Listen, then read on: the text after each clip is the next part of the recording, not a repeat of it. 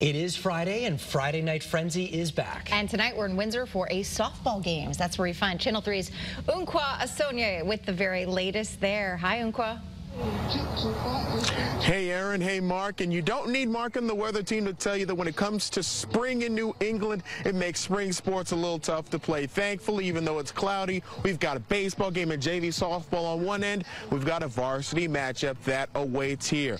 First for Windsor, you see warming up in their white uniforms with maroon socks. Despite the fact that they won only 9 games last year, they're now 9-1, winners of 4 straight.